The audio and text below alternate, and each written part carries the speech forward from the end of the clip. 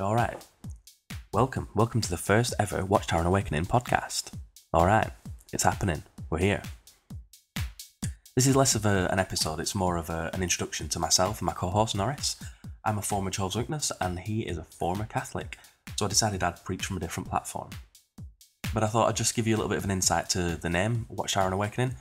You probably already know this if you've got anything to do with Jehovah's Witnesses or you've ever seen them on your doorstep. Their magazines are called The Watchtower and The Awake. So it's a little homage to my upbringing because I spent most of my time elbow deep in Watchtower and Awake magazines. And I eventually became a skeptic, and my skepticism led me to atheism. So I eventually free-thought my way through the kind of things that are published in the Watchtower and Awake. Hence the name, Watchtower and Awakening. So feel free to visit watchtowerandawakening.com. You'll find all the links there. I'm mostly available on Twitter at apostateawake, capital A apostate, capital A awake. Feel free to tweet me. Any kind of feedback would be wonderful. Tell me what to do, what not to do, or give me a few suggestions. I'll take everything into consideration. So without further ado, here we go.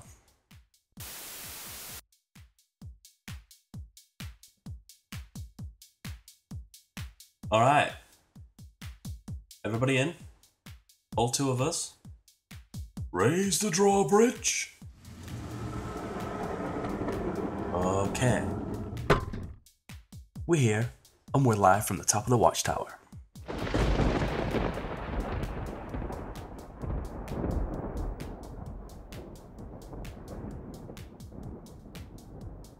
No? Are we live? No. We're live. We're live. Live, yes. Big moment we've all been waiting for. Right, okay. No answer. Distraught. So, Watchtower and Awakening's first podcast, are you excited? No.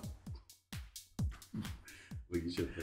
Of course I am. Okay, so this is my special guest slash co-anchor. That's co. I thought you said no Anchor. swearing. That's it. Co-anchor. Oh, brilliant. Co-anchor. Yeah, co-anchor. Yeah.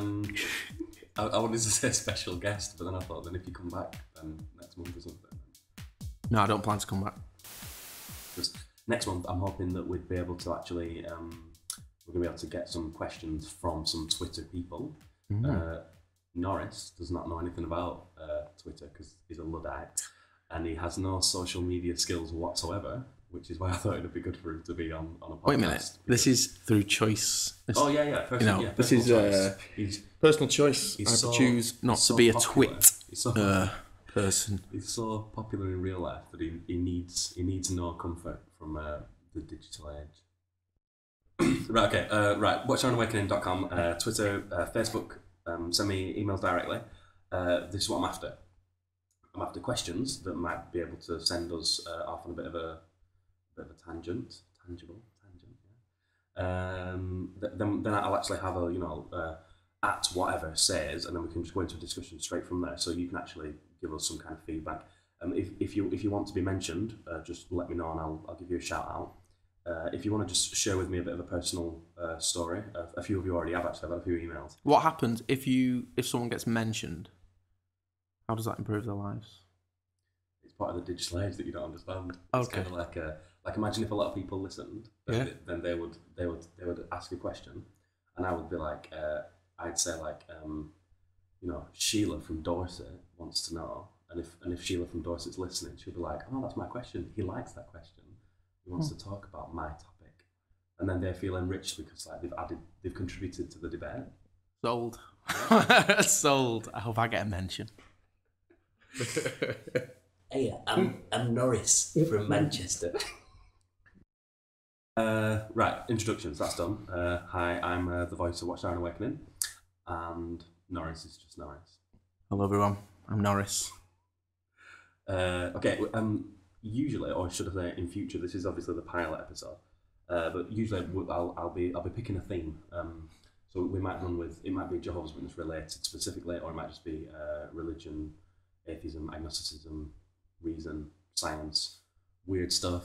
I suppose it depends on what time of year. We could do something Halloween-y during Halloween. We could do something Christmassy during Christmas.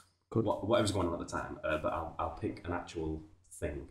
But just as it goes now, I thought we'd shoot from the hip. I like shooting from the hip. Mr. Watchtower. What's your name, by the way? I don't know. I just guess I was just the voice of Watchtower and Awakening. Okay. So, it's fine. I won't call you by name. You got me double your A. Say we're going to shoot from the hip. We're going to shoot from the hip. I like shooting from the hip. Full stop. Full stop. I mean, like, every time you say my name, I could just put a beat. You know, like because you know, like on Kill Bill, you don't find out what her name is. Yeah. And when anyone says it, it goes over the top. Why don't you want anybody to know your name? Why? Yeah. Funny stuff. Because I'm trying to be like I know this sounds ironic being that I'm speaking now, but and millions of people are listening right now, so millions. It's really important you get this next sentence right. For all the Jehovah's Witnesses out there. Yeah. Really, because it was kind of like it sounds cheesy, but it's kind of like in a Batman vibe. Yeah, I'm not me under my name. I'm just the entity of Watchtower and Awakening. So okay. I'm representative of the people that have been deconverted or are deconverting, going through the process. Okay. So the idea is, I'm just representative of. I could have been anyone. I could have been in any one of their congregations. I could have been their son. I could have been their husband. Like whatever. So instead of it just being, oh look at me, I'm this guy, which it kind of is. It seems weird because it is a bit egotistical for me to start a podcast and speak, and sort of put out a podcast because it just isn't it? Because it's like all about me, a little bit about you. It is egotistical in one way, but I know how passionate you are about this, and I know that this is something that you talk about anyway. So it makes sense that you would like to help others who might be thinking about the same kind of things and would like somebody else's perspective. That's exactly the point. I didn't even prep him in any way, shape, or form to that. Mm-hmm. But yeah, the whole point was the point of the website and the point of the podcast is to create a creative outlet, but it's also to destroy Christianity. Destroy Christianity, taking it down. No, it was right, but I've already explained this in the intro that I may or may not use, so I might as well say it here as well. I can just take it out if I need to. But the point was when I was thinking about what I'm passionate about, you'll know that everything I read, listen to, every debate I get involved in, any petition I sign, doesn't matter what that thing is, it tends to be somewhere around the religion or science, or to clash between the two. I know some people don't think there's a clash between the two. But, science and religion clash? I think I need to join Twitter. If you're like a new, sorry, I'm ignoring the audience. The third person. It's kind of like you might not know this. Do you listen to the Dogma debate with David Smalley? No. I know we know David Smalley. We do know David Smalley. There's another David Smalley. Okay. He has the Dogma debate, and they always refer to the fourth listener, like there's one more person listening to the show. Who's that? Well, that's what they're saying. God. There's the fourth listener because they pretend like there's only one person listening, so everybody calls themselves the fourth listener. Nice. So I guess it's just me and you, so we're waiting for a third listener. We are. My mum. Yeah, but your mum will not be listening to this, and you know that. She won't. But if she ever does, hi mum. Well, yeah, I put that on the website. Did I mention www.watchtower&Awakening.com? Yeah, I put on the website that obviously I don't really speak to my parents about this too much, but at least I've created a nice resource for them. So if it ever does come up, we ever do want to sort of sit down and talk about it, then I've compiled resources. I've put debates there online. There's links to other podcasts that I need to update. So I apologise if Hugo and Jake are listening. I hope they are. Who's Hugo and Jake? Hugo and Jake, they do the Bible Reloaded podcast. And, okay. So this is where there's the social media thing. Yes. So Hugo and Jake, they're like an American version of us, but funnier, and they do more dick jokes. Funnier, they know more, and they have more listeners. They have more listeners. Yeah. Yeah, they said via Twitter that they might be doing the podcast full time. So why don't we just save the time here and just direct people to their podcast? That's what Stick them on your website. Stick them on your website. Just put what they called Jake and Hugo. Just say if you're interested in listening to something related to my website. Follow this link. Instead of a podcast, we'll just have sound bites of me and you going. The new thing we've found is a podcast called The Bible Reloaded with Jake and Hugo. Yeah, perfect. It's got like a proper good intro tune and everything. Or if you would prefer to listen to something that has less value, listen to this. My podcast. If you want funny, well-researched things, we're just going to direct you to The Bible Reloaded. If you want well-articulated sentiment, we're going to send you to The Thinking Atheist. If you want some actual information that's not just two guys sitting around drinking wine, should compile goblets at the top of our tower. Should compile a league table of podcasts relating to this kind of topic, religion, science, all this sort of stuff, and then you've got your Champions League spot, your relegation zone. Too much football. Can you imagine if we have any American listeners? They won't even understand what just happened. No. They'd just be like, what? Soccer! The World Soccer! Series? Soccer! Sorry, Americans. I have actually American cousins, so I'm allowed to be racist to Americans.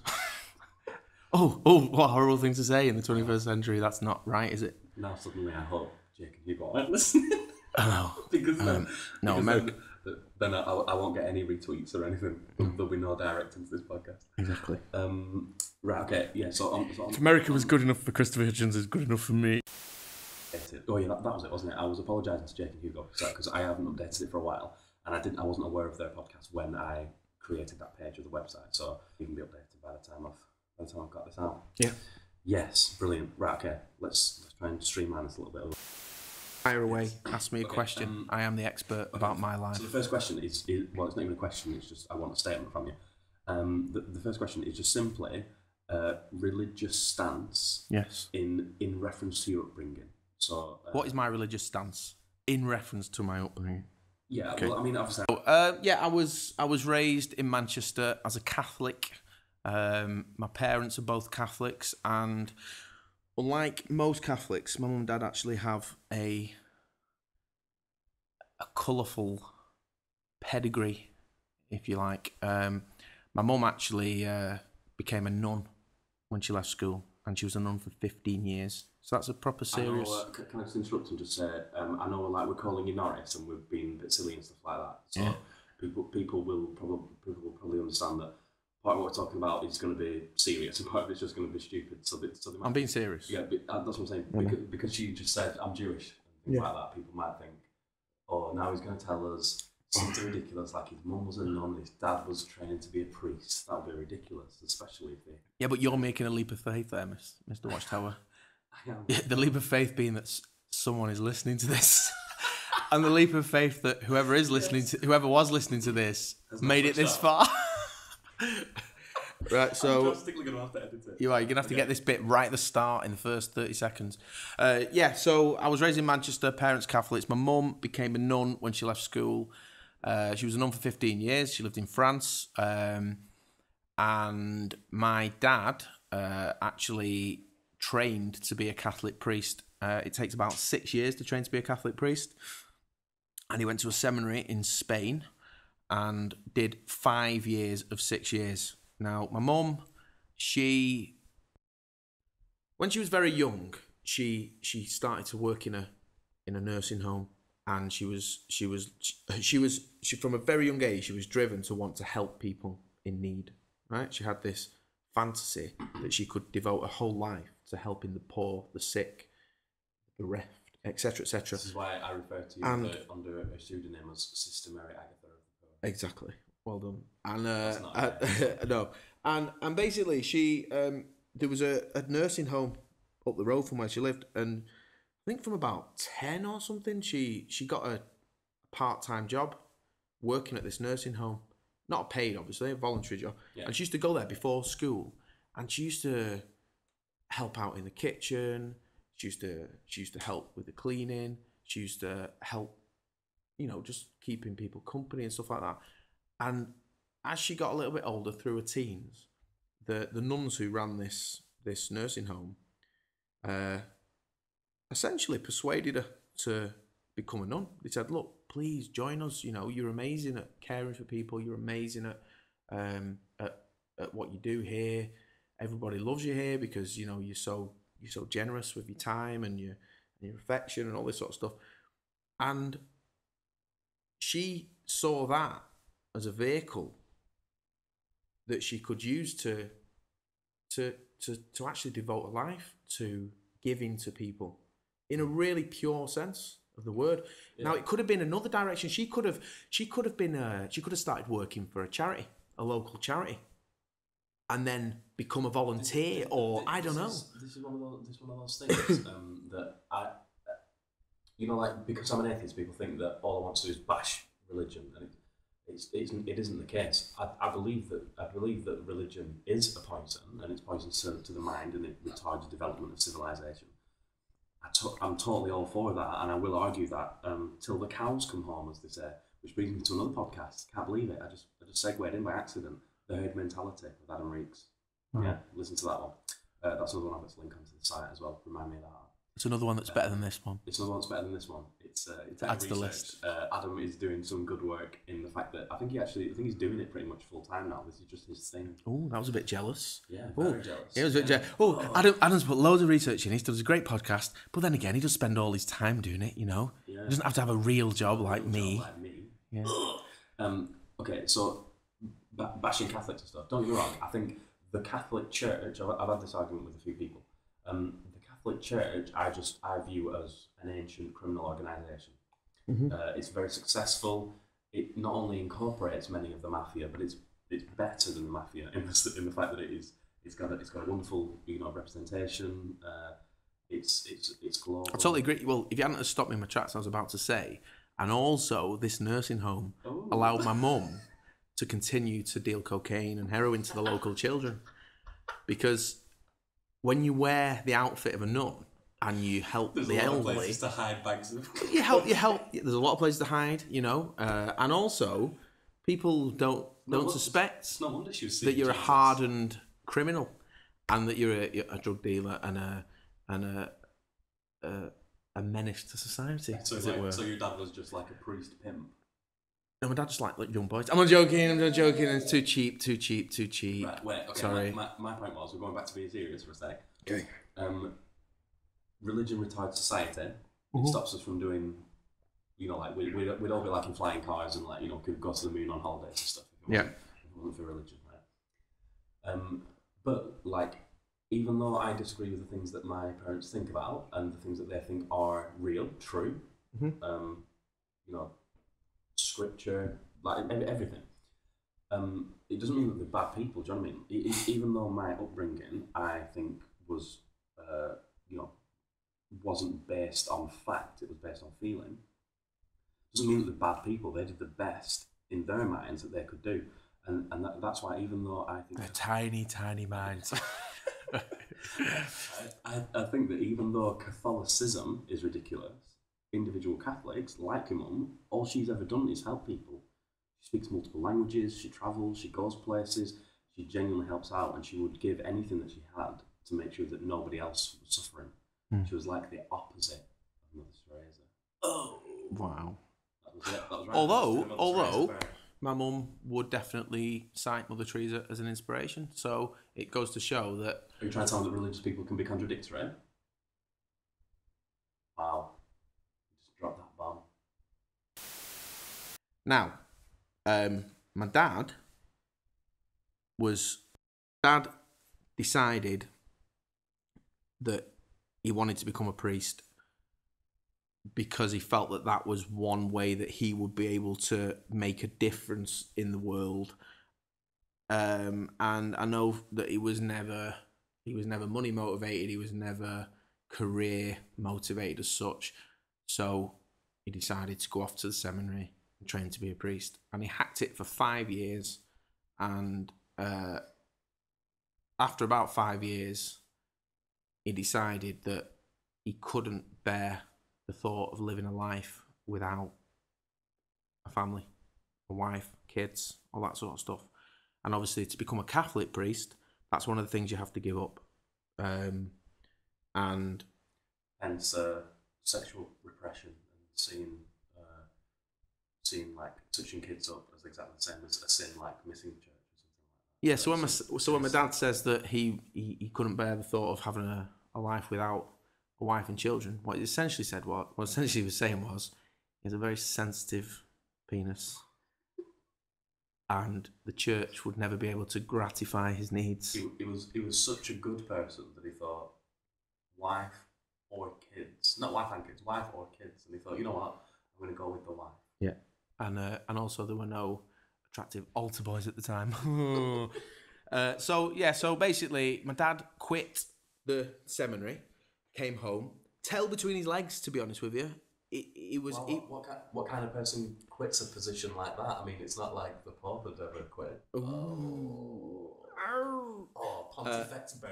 Yeah, but my dad got there first though. So my dad was the first quitter. Okay, so he wins that accolade. No, so basically, my dad decided to quit the priesthood for a normal life, so to speak. And you know, I think he came back again, tail between his legs, not sure what he was going to do with his life, but he knew that whatever it was going to take to sacrifice. He had something else between his legs, and it was female. And it was hard also. Hard to leave. Hard.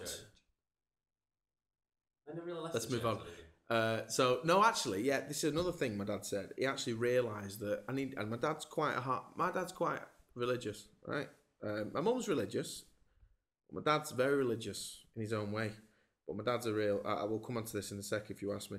But my dad's he's very religious, and even though he's a Catholic, and you could argue he's a hardcore Catholic because he goes through the motions of a hardcore Catholic. He goes to church every week. He plays the organ at church. He kind of, you know, he takes an active role in the church. But whenever I talk to him about it, I'm always surprised that he's actually quite vigilante in one way. He sort of has his own perspective on what spirituality is about. But it just so happens that the Catholic Church is the church that he's been in his whole life. And therefore, he accepts all the shit that comes with it. That's exactly how the churches of I don't want to stay on track, but I just want to say that that's exactly how all of the churches have gradually evolved over time. And I've pointed this out loads of times to people, and now I get to do it. I was going to say on air, not really on air. I'm going to convert it into basically what you do now, we're having this chat, and then just you and me are going to listen to this again. And then we're like, wow. Yeah. Wow, we're so wise. Yeah. And if anyone else does listen to it, we're going to have to read their comments. What knobheads? What do they know? Who are these two British people? Yeah. Like who are these two Twitter people? Is that what people say? Is that what people say? Don't you know footballing around? Soccer. Sorry. We're alienating our American counterparts. Oh no, sorry America. Have I just said that? Sorry America. Sorry for the red card. I thought it was in a film just then. Sorry America. And while we're at it, I'd like to apologise to China as well. I don't know. And just Africa. Just go around the, well, yeah, I mean we do. As British people, we do accept some kind of historical responsibility for our rape and pillaging of other lands. Yeah. We did a bit. We gave back a few silly things that we used to have in our museums and stuff, you know, because it didn't actually belong to us, and we just had to steal it. The only people I'm not sorry to is the Scots. I'm really glad that the Scotch. I'm really glad that we won that one. We won that one. Oh, that is bad. Yeah. But no, I'm looking forward to a comment that says it's Scottish, not Scotch. It's not Scotch. Scotch eggs. Yeah, you Scotch an egg, don't you? You do. It's like, well, they're a Scotched human being. I think, you know what? If I had my way, I would definitely change the name of Scotland to North England. Oh wow!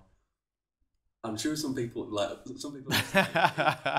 if they are American, they won't really realise how insulting we're being. But by you just saying that, what you're implying is that Americans are too stupid to realise that England and Scotland are next to each other.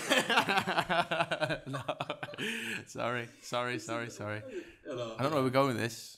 I think we're just gonna systematically alienate everybody, every country. I think that's right though. And then no, that's probably a good way, because then we'll do an appropriate culling, and then our listeners will be a very select niche market audience of, I guess, just me and you and whichever one of our friends we insist on playing this to. And next week we will find ways to belittle Africa. Thank you. Goodbye. Sorry. Can I just say for the record that the only reason I said those things about Scotland is because I hate Scottish people. No, I'm only joking. No, I'm a quarter Scotch, so I'm allowed to. No, I'm not a quarter Scotch at all. If I was, I'd kill myself. No, it's because I've got lots of Scottish friends, and I'm allowed to take the mick out of Scottish people because I'm English, and that makes me better. I'm only joking. In Scotland. Sorry, Scotland. Oh, wait, what are we doing? This is becoming racist. I know it, isn't it? Why are we racist? Honestly, we've got a lot of Scottish friends. Am I racist? You are right now. I can be quite racist when I'm joking, but the thought of what racism actually is makes me feel physically sick. Well, no. But when it comes to having a joke about it and a laugh, I can do it. But it's like, it makes me feel awful afterwards. Yeah, but now you stated that, that's like a caveat, isn't it? So now it's not a caveat because I definitely hate Scottish people. No, I'm sorry. I don't hate Scottish people. We've got a lot of Scottish friends, and only 3/4 of them are addicted to awful heroin. And yeah. Oh, for all you Stuart Lee fans out there, a little. Oh no. And as people. Yeah, but we're not being horrible to Scottish people, really. We are really, aren't we? It's horrible, isn't it? We are, but we don't mean it. Scottish people, if anybody is Scottish and they're listening to this, or if anybody's just offended by the fact that we've said the things we've said, I'd just like to say that however much I hate anyone, I could never hate anybody as much as I hate myself. So that, in some way, it kind of relieves me of responsibility for my hatred for anyone. Even though I'm saying that like I do hate anyone. Like, I don't hate anyone because of the race or religion or anything. We're going too far into this. Sorry. We were trying to stick with your upbringing, and now we've simultaneously alienated our entire crowd whilst being racist. Wow. You even stuck in an insult towards Africa. Oh no, you said we're going to later insult Africa. I think it would be good if the police get hold of this and we get arrested for it. It's good publicity for the website. It would actually, What the hell is going on? Right, stop it. Sorry. We're going to stay on task. Right, okay. Did you stop me about my mum and dad? Do you want me to tell you any more about mum and dad or not? No. Is that it? God, no. God, Joe. Oh, you're a god. They were both invited to a wedding of some mutual friend who, I don't know who that is, but some mutual friend. And as you can imagine, if you've got someone who is a nun and someone who's been training to be a priest at a wedding, the likelihood is that they're going to be introduced because they'll have something in common to discuss. And not only did they have something in common, they could also be inebriated and both obviously sexually repressed. Wow. You're talking about my parents right now, you know that, don't you? Created. The point is, to try and keep it brief, that my mum was planning to go back to the nunhood after the crisis was over. But instead, within 10 days of meeting at this wedding, my mum and dad were engaged to be wed. Within 3 months of becoming engaged, they were married. And within 2 years of being married, they had 3 children. In that respect, it's like they probably went forth and multiplied. And that was like 33. My mum rang me today and said that they'd met 33 years ago today, right? So it's quite crazy. 31. Exactly. It's quite crazy how their life turned in such an extreme direction. You know, we talk about career changes. We talk about trying to, I think I might get a different job. I mean, their lives took a U-turn in a weird kind of sense. But the amazing thing is that they kind of, like I say, they stuck together.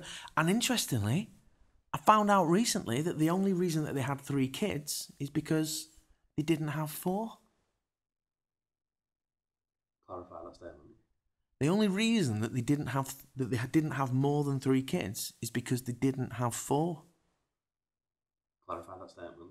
They didn't use a condom or any form of contraception. They continued to make love like all good Catholic people do, without any contraception, unsheathed, and they just didn't procreate again. Basically, they would have had more if more would have come, so to speak. So, essentially, because I said to my dad, that's unbelievable. You know, I've got 2 kids. There's like nearly 3 years between them. And it's, you know, it's crazy sometimes because you feel like you've got the world on your shoulders and, it's like, how do you manage this? My mum and dad had 1 in between us. My mum had my brother, and then 4 weeks after giving birth, she was pregnant with me. And then 6 weeks after giving birth to me, she was pregnant with my other brother. And it just didn't happen to have any more kids. Did they just like deliberately hold out on sex for a little while so that she didn't die or something? I have not. I don't want to ask that question. No, fair enough. I wouldn't bother asking that question either. But well, I mean, I'd ask that question because I think it'd be hilarious. But you shouldn't ask your own mum that question. No, I said to my dad, how long did you wait before you had, sex again? I was straight back in there. So. He said, to be honest, son, he said, when someone's given birth, you have to wait at least 2 or 3 weeks. He said, so we just did oral. No, sorry. Sorry, Germany. I'm sorry. Just apologise to countries and continents. Russia. We've apologised to Russia yet? I've not said anything about Russia yet. We don't owe Russia any apologies. Oh, yeah. After what they did with the gays. After what they done. Right, anyway. At the Olympics. The way they treated those gays at the Olympics. They haven't finished treating the gays at the Olympics yet. Right, true. Gays love a good treat, though, don't they? No, let's not alienate the gays as well. We're not doing that. No. Don't say anything. No, not you being the gayest straight man I've ever met in my life. Exactly. I mean, on Twitter, I even follow like LGBT communities and things like that. And it's simply because I've tweeted in support of. They just randomly follow me because I'm sure everyone just thinks that I'm gay. To be fair, in actual real life, quite a few people think that I'm gay as well. I think it's the way I dance. I think it's the way that you touch men. What they're trying to achieve now, i.e. make money, be powerful, all this sort of stuff, whatever, control over people, all this sort of, but essentially, most people who subscribe to a religion, they're thinking about what happens when they die a lot of the time. Yeah. They're thinking about, what's going to happen when I'm dead? I don't want to be, they're terrified of death. Everyone's terrified of death. I'm pretty scared of death. I'm scared of pain, pretty scared of death. I'm scared of the fact that maybe I'm not going to be here, but I'm not scared of death. I'm scared of dying. And, okay. And I take Chris Fritchin's point of view. I know it keeps coming up, but get over it. He's gonna have to keep coming up because he's a heavyweight. He always will, won't he? In atheist circles. But when it was explaining, if you don't know who Chris Fritchins is, go and kill yourself. You should, either kill yourself or at least before you kill yourself, find out about who he is and then kill yourself. And then either agree with him. Oh, wait, no, before you kill yourself, listen to everything he did as well, or read all the stuff he did as well, and then kill yourself. And then agree with him or kill yourself. Just a brief summary of what just happened. Not that we need it, but I was expecting to read his digest and he went off on a tangent. So all I wanted to include was, when you said about scientists, they don't know. They might have a gap in the knowledge and they'll presume something and then they'll move on and make predictions, test, whatever, and the gap in their knowledge may be filled at some time. But they understand that it's a gap in the knowledge. Yeah. So all I wanted to clarify was, science can make predictions and it does have gaps in its knowledge. And just like Dara O'Brien, who is an Irish comedian, says, he's a bit of a science geek on the side. He does a hard maths show. Do you know Dara O'Brien? Yeah. Is he 40? Yeah, he's not as old as you would think he is he? He looks about 60. He does. He's funny though. If you're listening to this, Dara O'Brien, which you're not. And I hope you never do. Actually, let's not apologise. It's not like we've been alright so far, is it? So Dara O'Brien says, he says, people say, science doesn't know everything. Science knows it doesn't know everything, otherwise it'd stop. Yeah. That's the point. So when you say, there's a gap in the knowledge, they move on, make predictions, the gap may or may not be filled. Like we don't know a lot of things in science, and that's why I said I'm not a scientist, but science doesn't know everything. It knows, otherwise it'd stop. The problem is when religious people have faith, they use their faith as the full stop. We don't know everything, therefore God. That's where I have the problem. You can't explain that, therefore God. But that's not how science works. After, just through desperation alone, proper desperation, have to sometimes hold their hands up and say, you know what?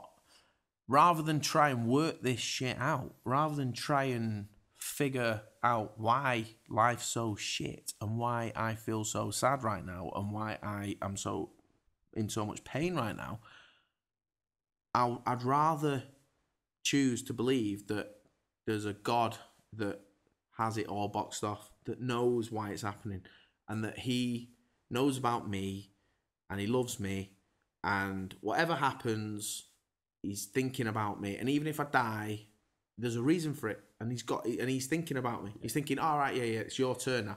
And I'm not saying that this is, I'm not saying this is what I believe, but I can understand why people are so desperate and terrified that they would rather go through their life with a crutch, with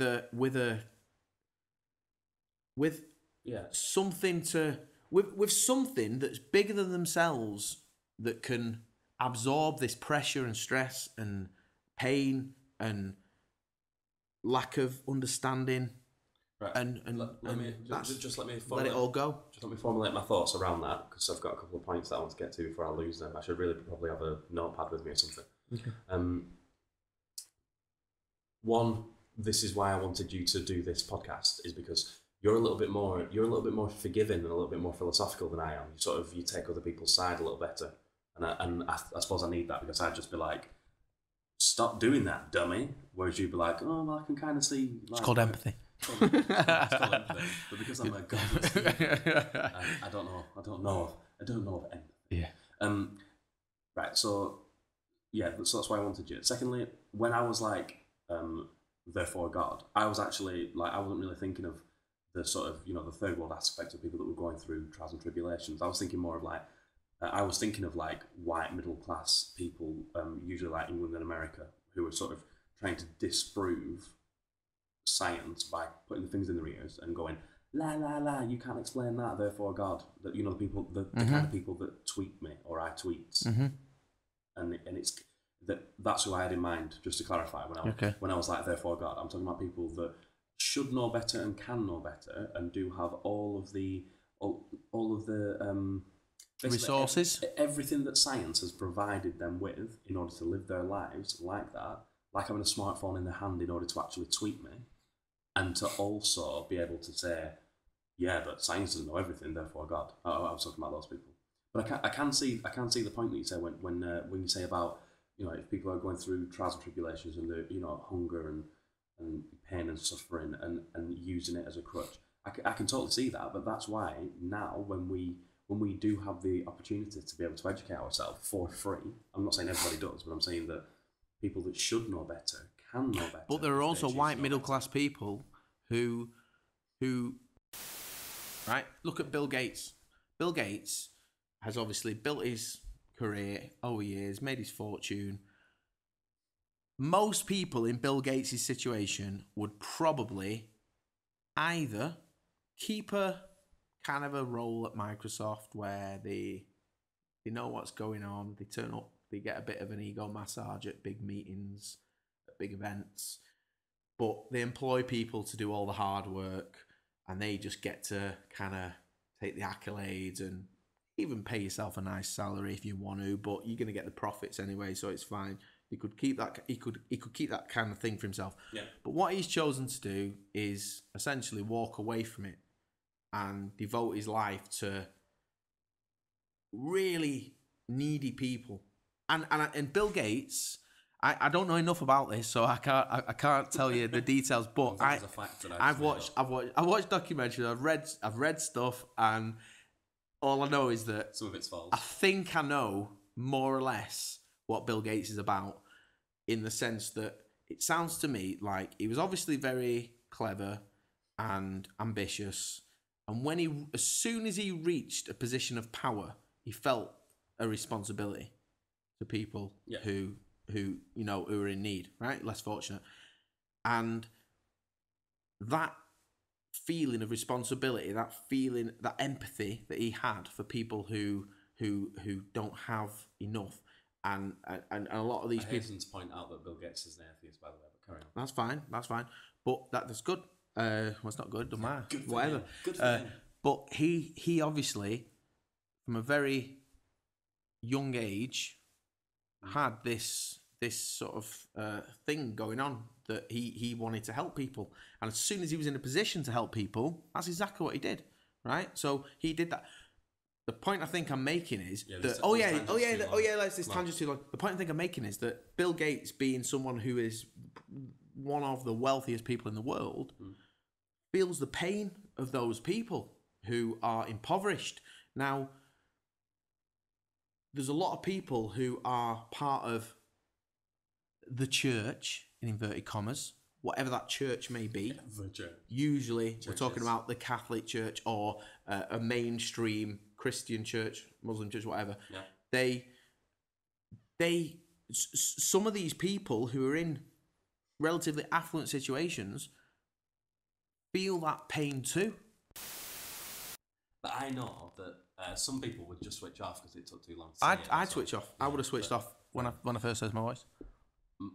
The point that we're going to take away from this is that it's funny how in the same world, with the same facts and the same things that are going on around the world for everyone, like the information is there for every individual. It's funny how there's a weird little sort of balance going on where some people that would lead them to believe they're for God, and some people it would lead them to sort of think, well, God isn't doing anything about this, which is kind of Bill Gates' side. He's like, well, God's not going to do anything about this because he isn't around to do anything about this, so I'm going to do something about this. And if more people figured out that there is no intervention, or rather, I'm not saying it's like, oh, if only everybody were an atheist, because you can be an atheist and still be a complete arsehole. I'm not saying that you can't, but what I'm saying is, if everybody were to give up the idea that God was going to just step in, or God works in mysterious ways, or people, like back to Mother Teresa, if she believed that people that were in, or well, she may not have believed it, but she said that if people were in a lot of suffering, it simply brings them closer to Christ and gives them a greater reward in heaven. If you believe that and wash your hands of it, all that's going to happen is, because it's untestable, unprovable, unknowable, all that's going to happen is people are definitely, for sure, going to suffer until they die. Yeah. If you try and do something about it, sooner or later, less people will suffer until they die. Does that make sense? Mm-hmm. I'm just condensing that down. Yeah? Okay. We have to move on. Move on. I remember praying. I used to pray loads as a teenager. I prayed in my early 20s. I remember going to work. Even when I had kids, I remember going to work. Bear in mind, my kids are 8 and 5, so, you know, it's not that long ago. I remember going to work and praying that my family was going to be all right. Praying that my wife and kids and me were going to have a good day, and that my mum and dad and my family and friends and all my neighbours and relatives and all, you know, anybody else, whatever, blah, blah, blah, would all have a good day and they'd stay free from pain and misery and all this sort of stuff, right? And that all... And God protected them all and nothing ever went wrong. Well, exactly. The point I'm making is that, no, as I started to, you know, get a little bit more, I don't want to call it wise, but for the sake, I don't want to sound egotistical, but as I started to look into stuff a bit more, I started to reflect a bit more, as I started to... As Mike Myers says in Wayne's World, you started to get a little older, a little wiser, and got hurt in really weird places. I did? Do you know, I found... No, let's not, no, just carry on. I was going to say where I found the hair yesterday. Okay, it's probably better, I don't know, anyway. It's worse than the racism thing. Go. So, I realised that my prayers weren't being answered. But that wasn't... Sometimes they were. Like, I'd have a day. No, listen, I'd have a day. I'd go to work, I'd say some prayers. Right. And I'd come home, we've all had a relatively good day. We're definitely, no one's harmed. Quick phone call at the end of the night. Mum, you all right? Yeah, you still alive? No injuries today? Great. Phone down. Blah, blah, blah. So, to an extent... Yeah, my prayers worked this morning. Make sure I say them on the way to work tomorrow. Exactly. Right?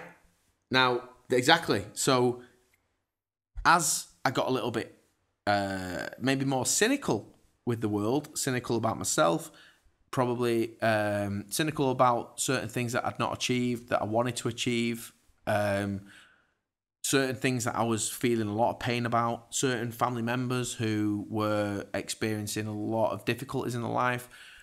I realised that, you know what, maybe all this is just for nothing. And, you know, through meeting people like yourself and watching a lot of comedy, I'm not saying I take my beliefs off what a comedian says on stage, but, you know, listening to people like Ricky Gervais, listening to people like Christopher Hitchens, like Sam Harris, you know, being introduced to a kind of a world that I'd not really paid attention to. Yeah. Because A, I'd never had reason to, and B, I just never had the opportunity to, I'd imagine. Comedy is a beautiful way to get through it, though, because that's one of the things, you know, like Monty Python's The Life of Brian, and, well, lots of comedy, or even, should I say, the ability to use comedy, just simply the ability to ridicule, it's so important. I know a lot of people think, oh, look at those strident atheists taking the piss out of religious people. Oh, it's easy to attack them, but really, if you didn't have the ability to ridicule, what you would have is a totalitarian regime. That's just what would happen. Yeah. When the churches had power and they were beyond contestation, that was it. If you took the piss out of the Pope, you would be dead. One of the things, you know, like burnt at a stake, broken on a Catherine wheel, whatever. Just simply me being able to tweet the Pope. I know it's probably not the Pope who's running the account, but he'll tweet like it's my mum, actually. He'll tweet something like, she got a part-time job. It was like a retirement plan. Sorry. He'll tweet something like, you know, be mindful of young people. They are the future. You know, some shit like that. Yeah. And it's amazing for me and other people to just be able to just say, yeah, you should have told your priests that.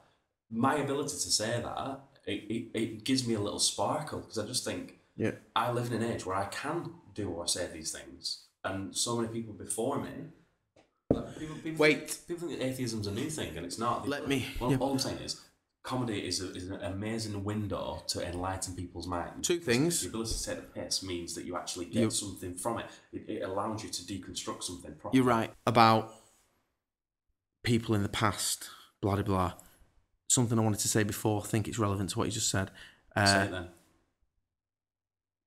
I believe that we are extremely privileged to be able to not just question religion, but to not believe in God in general, right? So and before you jump in and say, oh, well, that's why we should fight, because the Catholic Church or the other churches, religions are suppressing people who have lack of education, lack of knowledge, who are impoverished and blah, blah, blah. So, you know, we as the lucky ones should be fighting against these regimes.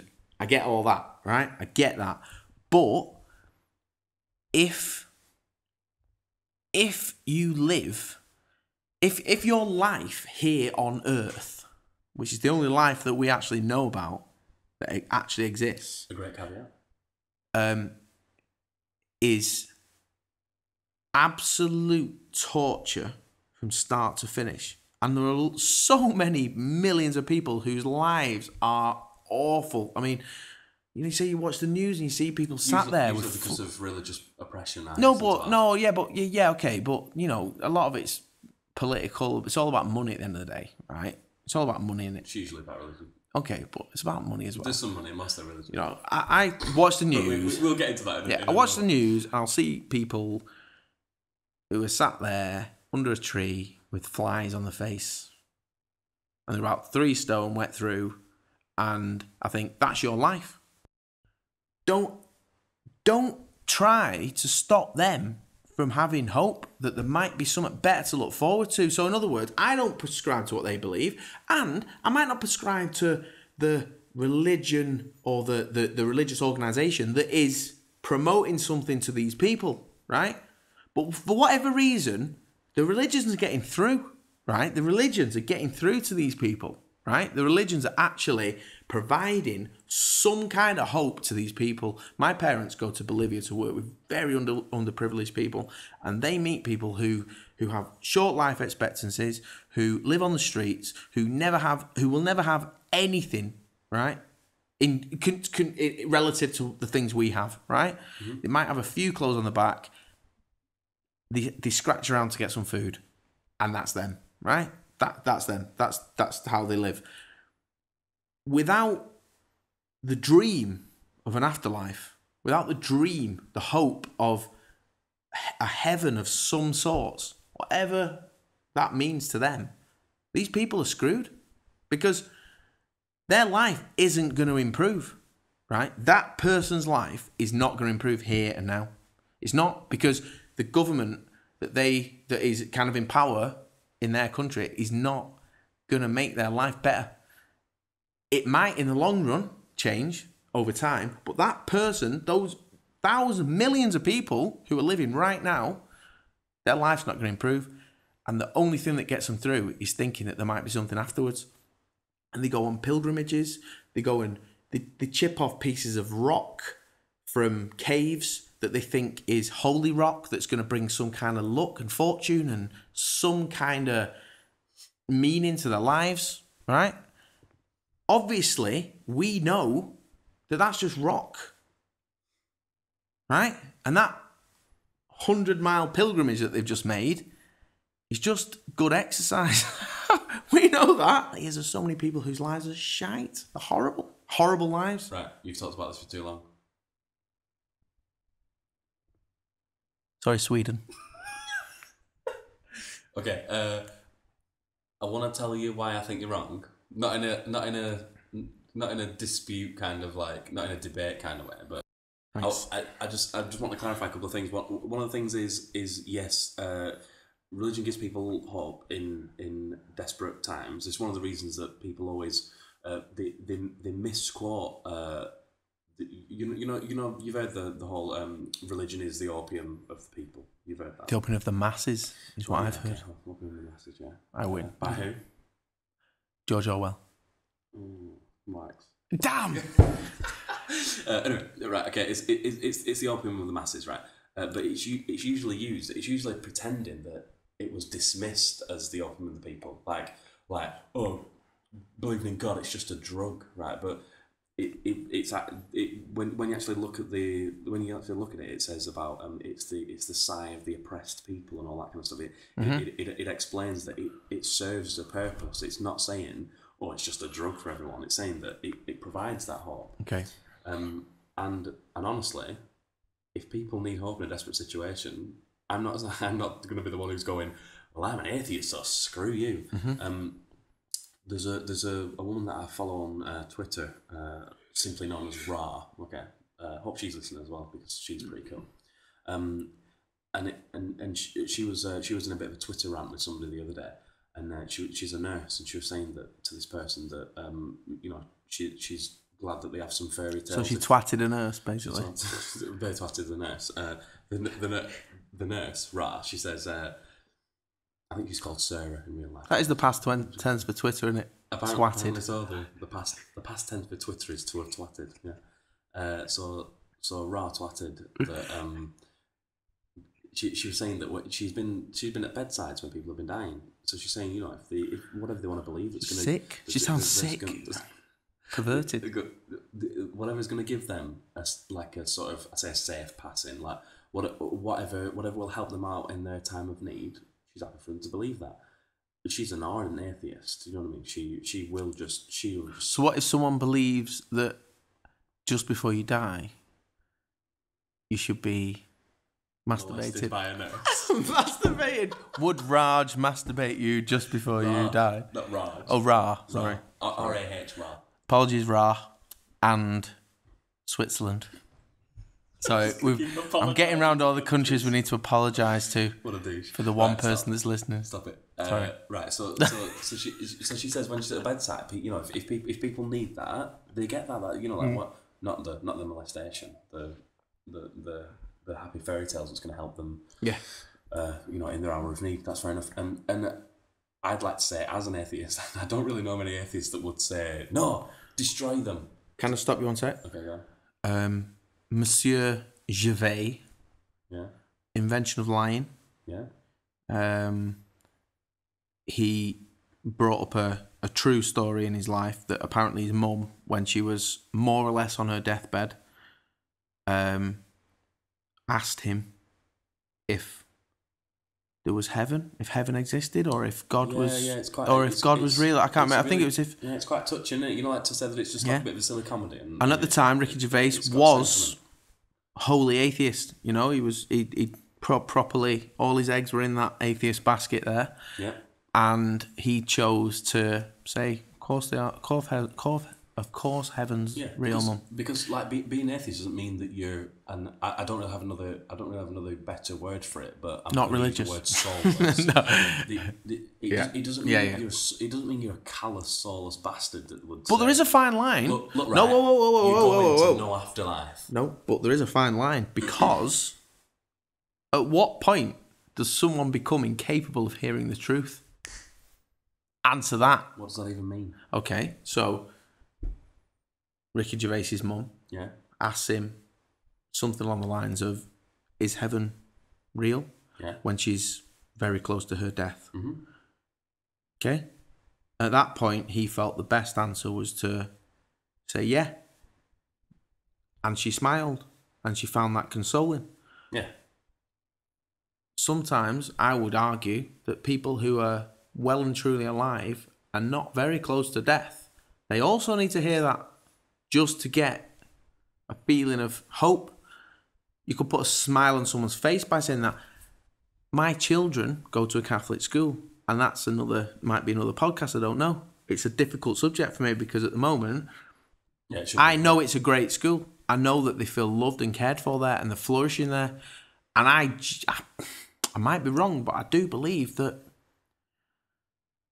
some of the teachings are really nice. You know, there's very much a focus on what Jesus said and this, that, and the other, and how, you know, it was essentially let's think about the poor. Was it things that Jesus said, like, I came not to bring peace but the sword? Exactly that. Probably. And my daughter comes back and says, Dad, where's my sword? Where's my sword? For I do not bring peace tonight. And I say, darling, I love you very much. Darling, you've had too much sugar. Yeah. And I say, now here, drink your whiskey. No, but the point is, I do believe that there's a very caring culture in that school, and it happens to be a Catholic school. And probably there are certain aspects of the caring culture that you kind of credit to being a religious school. Now listen to me 1 second. I've been into my daughter's school to pick them up, and they are singing some hymns together. Beautiful hymns, right? Really lovely songs. World. In his lap, he's got the whole... right? But the point is, not only do they sing together, but sometimes some of those hymns are purely about the needy, the poor, helping people, right? Mm-hmm. Not much of a mention of God, you know, and even if there is a mention of God, it's still focused on trying to be a good person, right? Now, yeah, it is now. I'm not saying... It is now in a secular society. Okay, but I'm not saying that means Catholicism is right, or that means you should believe in X, Y, and Z. But I do think that religion is obviously ahead of the game in certain aspects of life that bring some kind of spiritual hope. Yeah, do you know what I'm saying? It's nothing to do with what's true. It's nothing to do with what's true. It's got nothing to do with what is actually provable, true, or real. But you know, like when you watch a film and you watch it and it touches your heart and you feel great at the end of it and you go, oh, that's amazing, that's beautiful. It's a film and it's made up, right? And it's not even based on a true story. And you go, oh, what a great film. You come away for a couple of hours, you feel great. Religion, to some people, does that all the time. It creates those parables that are about being a good person. You know more about the Bible because the religion you were raised in required you to study the Bible properly. In the Catholic religion, it's a lot more wishy-washy than people think it is, right? Most people who you would call a Catholic aren't really Catholic. So that occasionally we've had debates, arguments, discussions. What is a real Catholic? What would you define as a real Catholic, though? Well, what would you say? Oh, that's a real Catholic. Nowadays, I would say not what's a real Catholic. That's the wrong question. That means these days, if you're American. That's the wrong question, right? What, in my opinion, an average Catholic. I think that's the best question. What is an average Catholic? No, I'm saying what would you define as a proper? What is a proper Catholic? Okay, this is the point I'm making. Yeah. What you would regard potentially as a real Catholic or a proper Catholic doesn't exist in the masses, if you like. Most Catholics Mr. Watchtower was holding up a bottle of empty red wine then. The second empty bottle of red wine. He had a look of disbelief. Where's Jesus when you need him? With loads of water. Exactly. Mostly practical. There's a community spirit involved, right? People from essentially all walks of life. And when I say all walks of life, I mean old to young, go to this place every week and more than once a week. Sometimes there's things that happen during the week. There's summer fairs. There's stuff that goes on. So there's a community feel to it, right? People like to be involved in the community, right?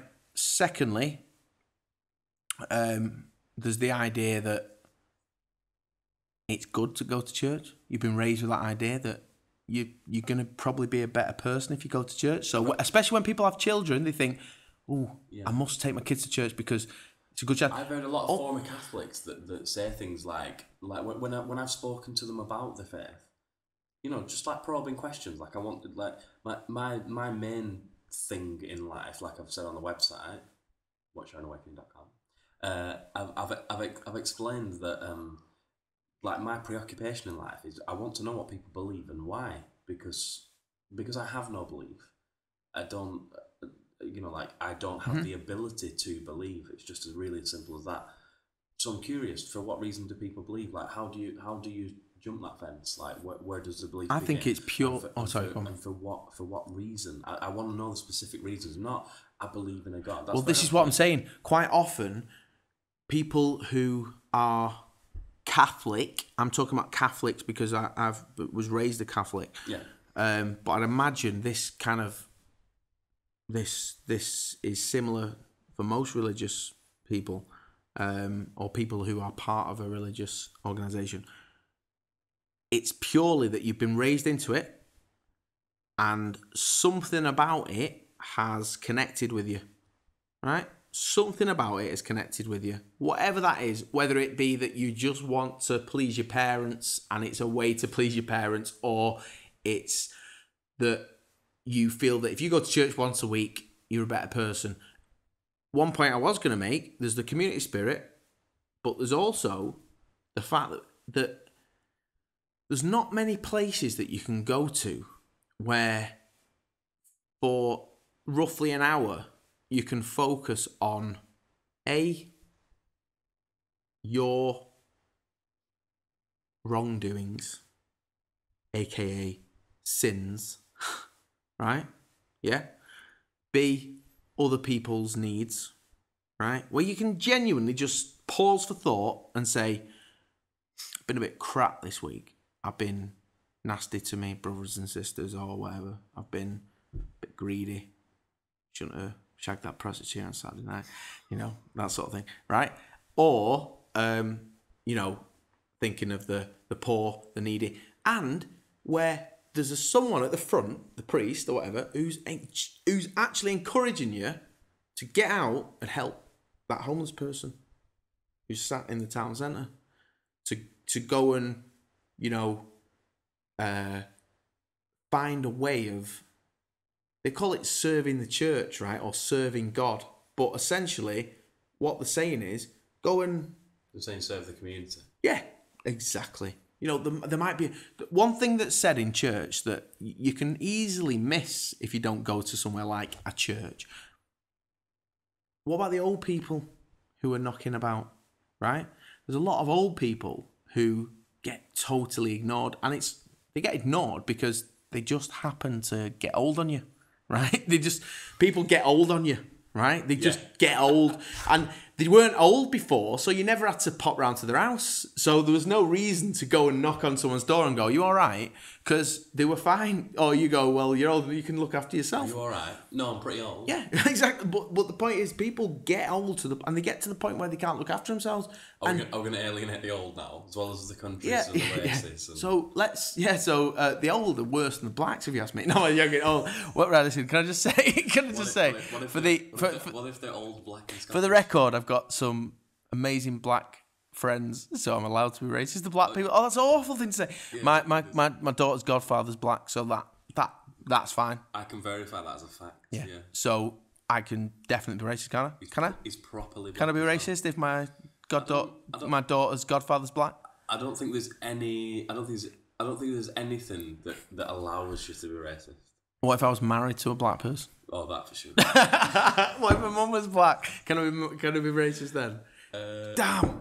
There's no. Do you know? I keep trying to find reasons to be racist, and there's just none for me. No. I mean, you could be religious, and that would give you a great persuasion. It would actually. I might be. What religion would give me the excuse to be racist? I guess just any fundamentalist Christianity. You know, like where like Catholic included. Well, yeah, that'd be easier for me because I've got the birth certificate and everything, so I can just join again. Anything that's happy with the Old Testament, you know, like where God is sort of like genocidal, is racist, infanticide. Oh, Catholics aren't. They're not into all that anymore. It's all New Testament stuff. No, it's all New Testament. Trust me. It is. Trust me. Trust me. Right? Can we just be more linear? Like 45 minutes that have gone by, because I'm gonna have to cancel this down. I'm just gonna summarise the whole thing as: some people need hope. And some people get hope from religion. But no matter what hope they get from religion, doesn't make it true. I would agree with that. That's about the whole thing. I would agree with that. The whole gist. It's like, look, it provides things for people. Which is why, I was about to say the British Humanist Association, because I just so happen to be in Britain, but there's humanist associations all over the world. The humanist associations, they're trying to create now, because they fully acknowledge that religion creates this ability to sort of, it galvanizes people, it brings people together, it gets people to think about certain issues. So that's what humanist associations are trying to bring together.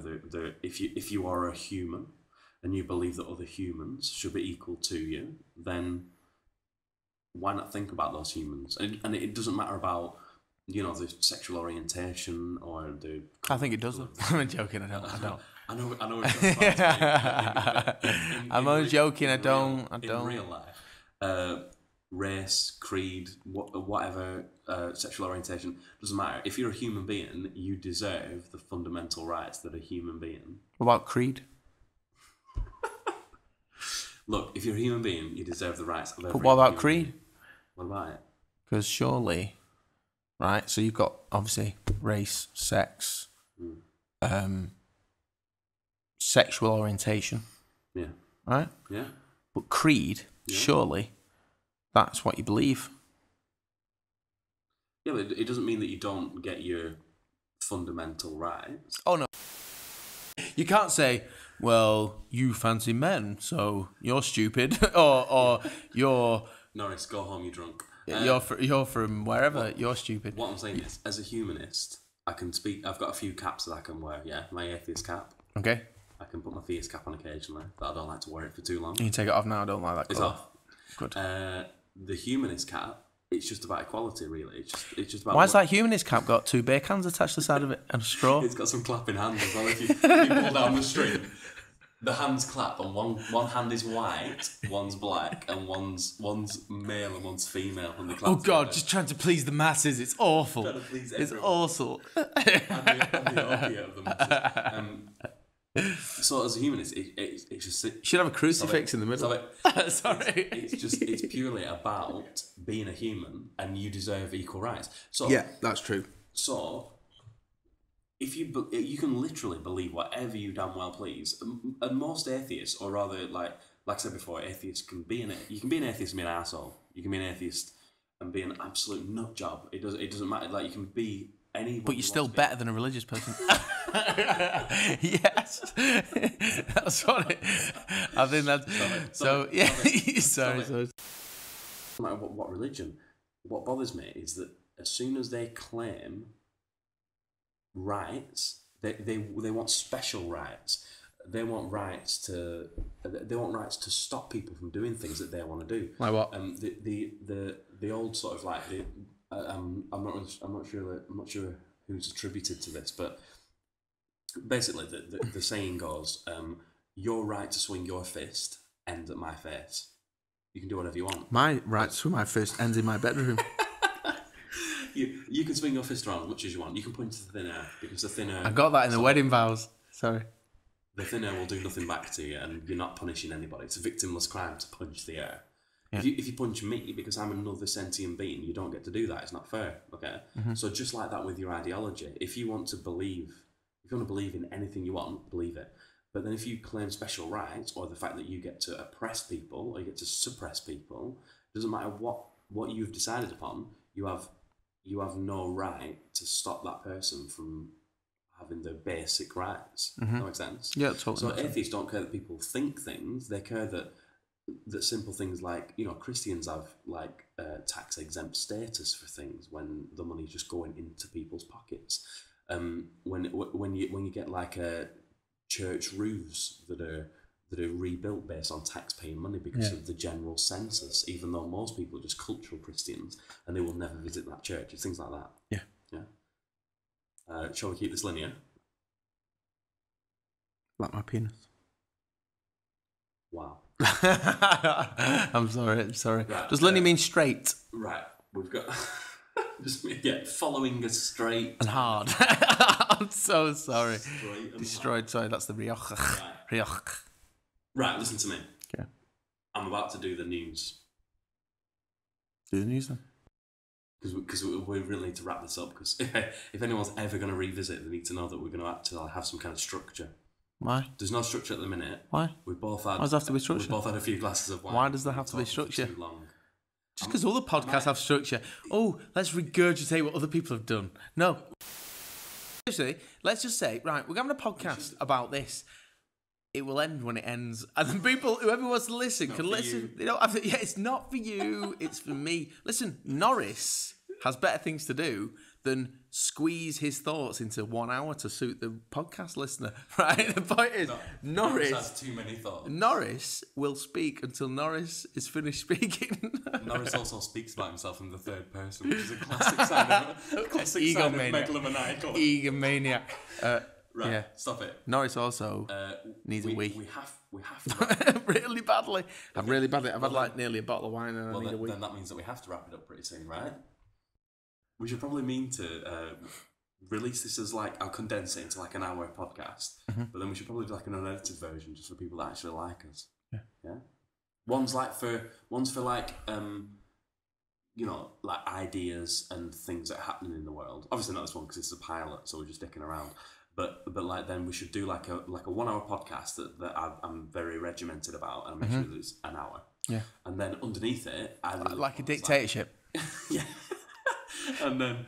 Hey, I tell you what, there's some good teachings in the Catholic Church that'll help you to organise and control that podcast. They're good at organising. Church usually lasts an hour. Church usually lasts an hour. You go and ask the local priest and say, how do you keep church an hour? Because you got to talk about all sorts of shit. He goes, I'll tell you how you do it. You suppress the congregation. They don't say shit. You tell them what to say and they just say it. That's it. I want to be able to like talk about things freely though without having to touch kids. You ready? Yeah. I've wiped. Right, so I'm about to read you the news. Go. You're going to get 3 headlines, individual headlines, and then you're going to decide which one you think is true.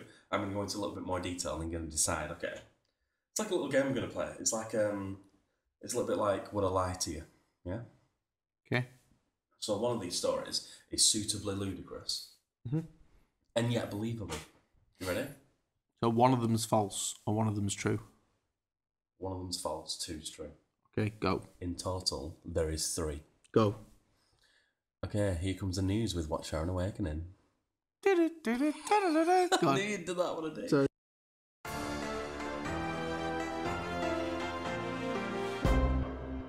Okay. I'm even going to say 1, 2, and 3, which is such a tool. Yeah, do that. 1. The bot's Twitter account was recently hacked by the entity known as Anonymous, resulting in tweets that named and shamed paedophile priests. 2. Conservatives in America declared war on the Girl Scouts by attempting to boycott cookie sales. 3. Israel produced a pro-circumcision short film to fight opposing views. Okay. And that right there is the news headline. Would you like some more details? Yes, please. Number 1. So Some of these. someone complained about the Pope on YouTube, on Twitter. Well, I'm going to give you a little bit more detail, and Go. I'll let you into a secret. Some of the quotes may or may not be true because I may have been a bit silly. But Okay, go. The bot's Twitter account was recently hacked by an entity known as Anonymous. We know them. We know Anonymous, don't we? Okay. Yeah. What? Yeah. Who? Anonymous. The group known as Anonymous. No. Really? Twitter? The group that's been in the news and stuff, known as Anonymous. No. Really? Mate, I rear children. That's amazing. Okay. Anonymous is basically a group of anonymous people who are, let's say, they know what they're doing as far as technology is concerned and things like that, and they've hacked certain places, and they're responsible for being they're keeping the eye on the world, and they're sort of I don't know how you'd explain them. We'll just get you to have a look at them. Okay. Yeah, we'll get you to Google them. If you haven't heard of Anonymous, if you listen to I'll the check them on podcast- my Twitter account later. Yeah, maybe you should open a Twitter account, and then all the hate mail that comes to me about you can just have directly. Yeah. That's probably better. Anyway, Sounds good. the bot's Twitter account was recently hacked by the entity known as Anonymous, resulting in tweets that named and shamed paedophile priests. Pope Francis said, "This is outrageous. Holy Mother Church has been hurt, violated, and demands justice immediately." Anonymous said, "Think on that a while. We're busy hacking dictionary.com so we can redefine the word irony." I think that's false. Really? Yeah. Why? Because he called it Holy Mother Church. And to me, That's what Catholics call it. I've never met a Catholic who calls it Holy Mother Church. But he's the Pope. I've never met a Catholic who calls it Holy Mother Church. Wow. I think it's false. I'll Go do on. the next two and we'll decide whether or not Go on. we'll decide how false it is. Okay. Plus, if my dad's name's on there, I'd rather it be false. Come on. 2. Conservatives in America declare war on Girl Scouts by attempting to boycott cookie sales. This was due to conservatives whipping themselves into a frenzy because the Girl Scouts are affiliated with a group that is in turn affiliated with a larger group that made a statement about maternal health and gender equality. The conservative news network Breitbart, I think I've got that right, Breitbart, said, "A part of every Thin Mint and Do-si-do, every Samoa and Savannah Smile goes to support abortion advocacy." I think it's just important here to explain that because we're British, we don't really necessarily know what a Thin Mint, a Do-si-do, a Samoa or Savannah Smile actually is, but I'm pretty sure they're all types of cookie. I think it's false. Not because it couldn't be true, but because you'd have to be a real loser to make all that up. So they're both A lot of false. detail. I did explain that only one of them's false, but they're both false so far, according to you. Really? Only one's false, yeah. Okay, then out of the two, Yeah. sorry, it's a lie. I think that's true. I said that. I think it's false. Wait, No, I think I'll it's do- true. I'll do Even the- though I think it's a stupid story, I think Yeah. it's true simply because the detail's impeccable. And if you made it up, well done. thanks. You've gone to stupid lengths. Go on. Yeah, you're right. Okay, number 3. Don't know lie. Go on. Israel produced, these are all stories like within the last couple of months, okay? Israel produced a pro-circumcision short film to fight opposing views that circumcising an 8-day-old baby is, quote, a violation of the physical integrity of children. The director of the film said, "The difficulty with a short film like this is that there has to be a lot of cuts." A spokesperson... Hey, good pun. Sorry.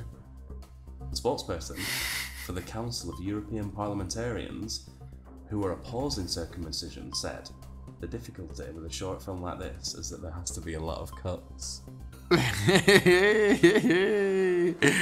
Good pun. I recognise the pun. Now, so yeah, let's just let's say that the quotes that I've used, some of them are real, some of them are not. But one of those is false. One of those stories is false. Which one is it? Right. I think the middle one. The middle one is full of. Conservatives in America declare war on Girl Scouts by attempting to boycott cookie sales. Yeah. As stupid a story as it is, as silly as it is, I think that's true just simply because there's a lot of detail in there that, names of cookies and stuff that are just... If you could be bothered to research all that... Just a quick Google search. Easy. Yeah, but then it'd be a true story, wouldn't it?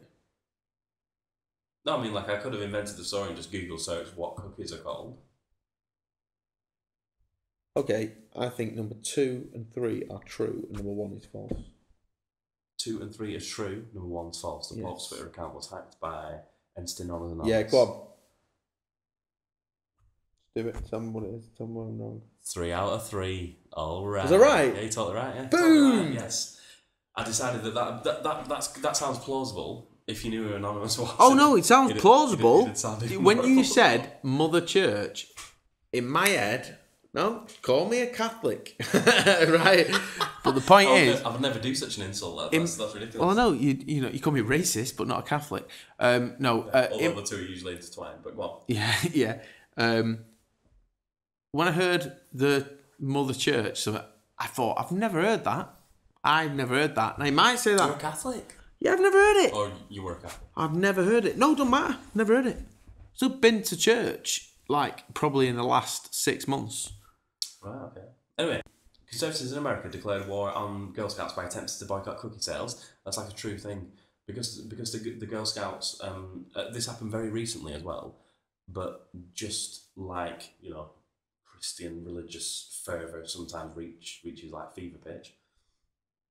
In America, this kicked off because... just like usual, the Conservatives grabbed something that somebody said and ran with it. It actually happened a few years ago. I think it was 2010, maybe 2012. I'm not too sure, but it was long enough ago for it to no longer be a big deal. Okay, but what happened was the Conservatives whipped themselves up into a frenzy because a group that the Girl Scouts are associated with, they're affiliated with another group, and the group basically speaks on. They had a young person's.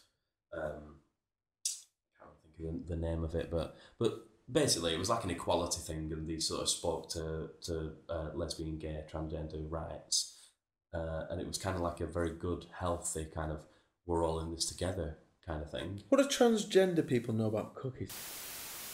That's going to be pretty much the end, right? The future podcasts they'll have to be a little bit more linear. We'll actually have a proper topic of discussion rather than just random stuff. But this was just basically an introduction to me, introduction to you, so that people know what they're dealing with, and that's pretty much it. So the next time you hear from us, we'll have something a little bit more. What shall we say? I've got one question. A little bit more direct. We'll have a bit more of a point. Hopefully, it'll be more long-winded, less focused, and more boring for the listener. But more entertaining for us. I've got one question. Can I put my trousers back on? Of course you can. I've got a second question. Go. Can I put my bra back on?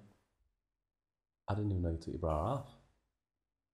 I didn't. Although I prefer you without it. I took my nipple tassels off, but I left my bra. What do we know? We're heathens. We know nothing of morals. Exactly. Anyway, right. Okay. So until next month, I guess, or maybe a couple of weeks. I'm not too sure yet. It's just a pilot. Right? Oh, I've just remembered. Yeah. Listen. Go on. Thanks for listening to us. In fact, if you made it through the unedited version, presuming an MP3 can even friggin' last this long, I'm gonna try and do an unedited version of this. And if you manage to get through it all, I'd be very impressed, because I don't think even I'm gonna listen to all of this. If you get through the unedited version, I would probably actually invite you to my house for a couple of drinks, simply because you must be very lonely. If you get through an unedited version, I think I should quiz you via Twitter. You can explain to me exactly what we're talking about, and then you should definitely be on probably the first show that we do with some kind of live Skype calling. That should definitely be the thing. Oh, I like that. The way you turned my insult into a positive. It's definitely positive. If you can listen to us for that long while we've had too much wine, then you're a legend. Right. Anyway, but for the abridged listeners, ones who left after 30 seconds. Yeah. This is going to be us. The most important listeners. The voice of Watchtower and Awakening signing off, and Norris. We're only going to call him Norris. Norris and Watchtower and Awakening. We're going to sign off, and just remember, there is no God, but if he exists, may he strike me down.